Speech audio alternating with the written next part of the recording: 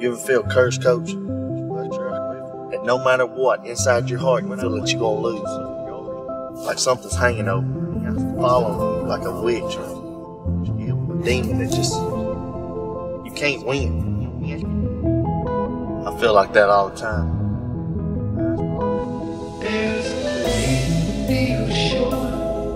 All it glitters is gold, and she's buying the stairway to heaven.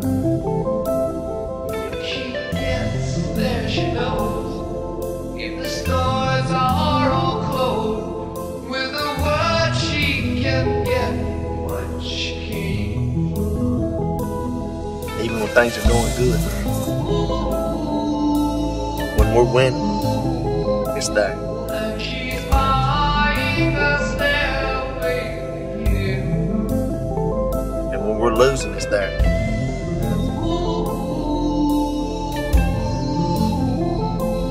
And she's buying the stairway to heaven. There's a sign on the wall, but she wants to be sure, 'cause you know sometimes words have meaning. In a tree by the road, there's a songbird who sings. Sometimes all of our thoughts are misused.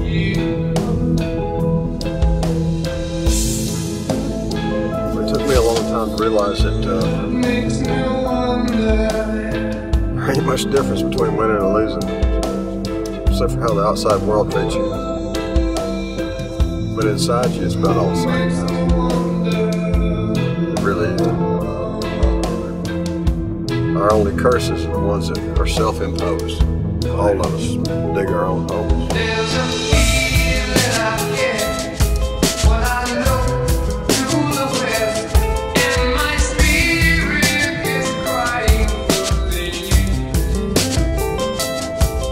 My thoughts I have seen bring some smoke through the trees, and the voices of those who never heed. For years, I struggled with my own inner demons of hate, anger, guilt, shame, self-loathing. And I learned a lot about them. And out of that came what is now an emotional healing technique called the drawing out process. And then through that conversation, I find out whatever it is that I need to find out in order to help that part of them feel more at peace, so that the person themselves can feel more at peace.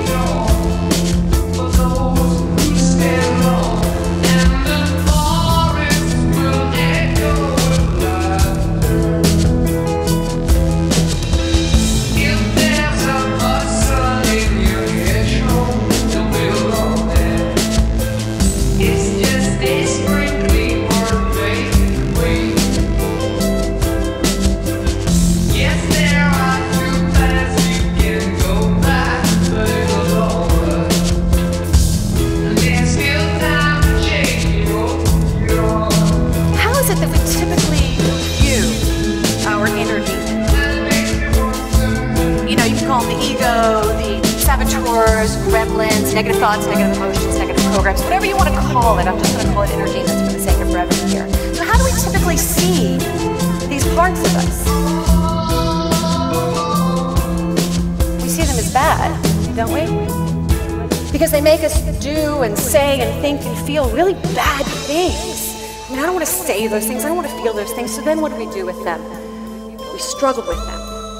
We struggle with these parts of us so that we won't think that way or feel that way. We suppress them, we numb them, we argue with them, we do anything we can not to feel and think and behave that way, don't we?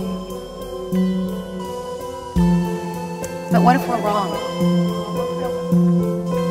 What if we, and the way we've been taught to see and treat these parts of us, what if it is completely wrong?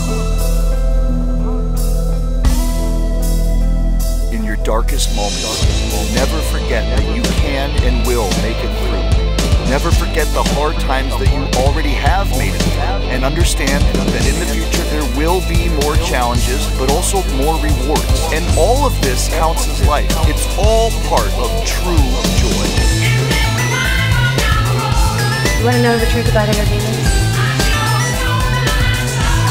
They aren't bad. In fact, no part of you is bad. How do I know this? Because I've talked to a lot of them. I've talked to a lot of your demons and my demons and other people's demons. And every single one of them, I found that they all have good intentions for you.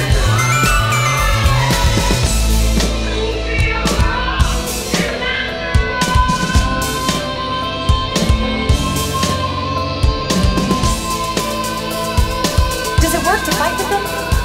Does it work to numb them out? Right, just come right back, right? Does it work to suppress them or push them down or argue with them or deny them, pretend they're not there, not listening? Does that work? No, it just puts us further and deeper into struggle. And as long as there's struggle inside you, you have the power to feel at peace with yourself. But it is not through judging, fearing, condemning any part of you. It's through loving, embracing, understanding every part of you. Darkness and shadow, those are not our enemies. They're as necessary and natural as the nighttime is to the day. The dark isn't bad. It's simply the light casting a shadow. Our ultimate quest is not to destroy the shadows or our demons, but to learn to hold hands with that side of life, to party with our demons.